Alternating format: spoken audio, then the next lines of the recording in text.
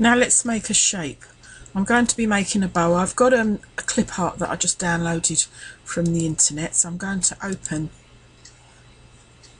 a clip art. Now when you open, you'll only get your folders that you've got on your desktop showing up, or wherever you're looking, so you just go down to all files, and it's the bow that I want to open, so we'll bring that one in, and that'll put that on my desktop, and let's just drag that in. I'm going to zoom in a little bit on there, and we're going to go to the trace window because we want an image there. So we go to the trace window, select trace area, so I'm just going to drag a box around my bow, and we'll see what that comes out like. We can use the sliders, but first of all we'll see the default setting or whatever it was on there and see what that comes out like. So we say trace outer edge. That doesn't look like it's done anything because the bow's actually red, but if we zoom back out again, I'll be able to move it. Just select it there. Let's move the bow out of the way, and that's it. Doesn't matter about this bit in the centre there, because if you were covering it with rhinestones anyway, we wouldn't see the difference in the centre. So we'll just select that and we'll delete it. So we didn't have to change any of the settings. I just dragged that along slightly, didn't I? But we didn't have to basically change any of the settings in here. If you ended up with a double line, just go back in again and just try and change your threshold or your high pass filter and just get your single line. But that's what we want. So we've got our line here. And what we're going to do is we're going to select that, and we're going to go up to the offset window, and we're going to internally offset. Now don't forget we want around about 6mm if we're using a 4mm rhinestone. So we'll just say apply again, go up to internal offset, 6mm again, apply. And I think that should be okay. Let's just take this little bit out the bottom there. We might want to put a few on the inside when we're filling it in, but let's just delete that for the moment. And let's go back to our text tool, courier. Now don't forget we want 24 point for 4mm. Let's come back to the larger one again. Stay where you are. And type out our not zeros, noughts, I should say. Double click it,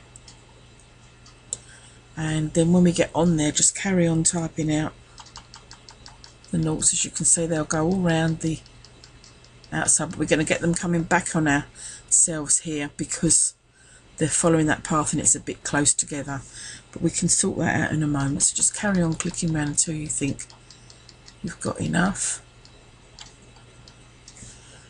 and then let's zoom in just slightly.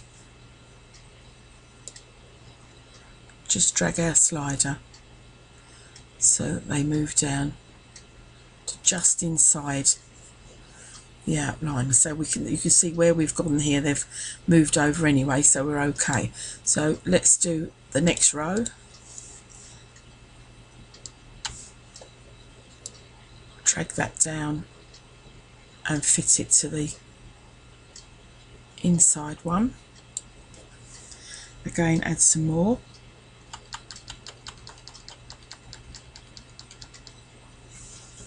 Get in there, and then the two bits on the centre.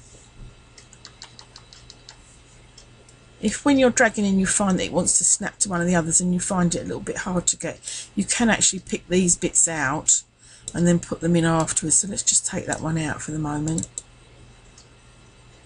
I think we're going to have to move some of these around manually because this is not really lending itself properly to be done automatically, but don't worry, we can sort that out in a minute. So lastly we do the other one.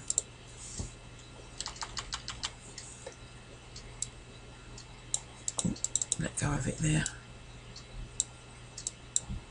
On the inside. Sometimes they just want to go all over the place, but there we are. Put a few more in there. Okay. Bring that back in. Now we can see that we've got a bit of work rearranging these on there, but we can see we're getting the rough shape. Let's just select them all, and we're going to ungroup them. It'll take a while because there's quite a lot in there to select.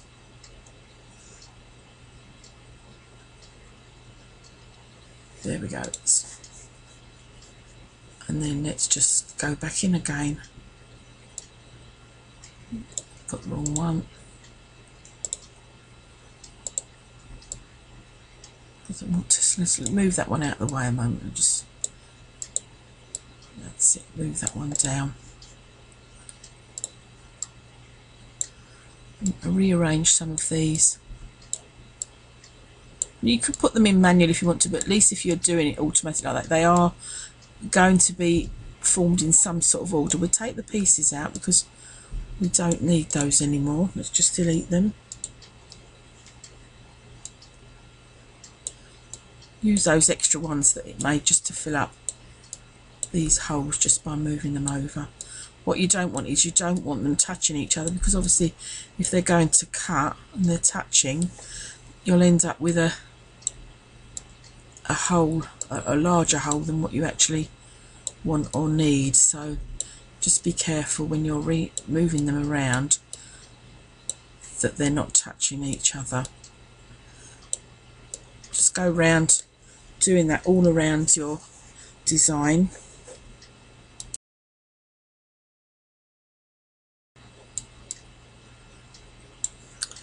And there's our bow shape finished. It might not be the best clip art to have used, but it just shows you that you can actually just take a clip art and make a rhinestone pattern from them. The only thing you need to remember is when you set your first circle up to make it the size of your rhinestones, so that you know that they're going to fit when you come to actually cut the holes and assemble the design. I hope you like that quick little tutorial and find it useful.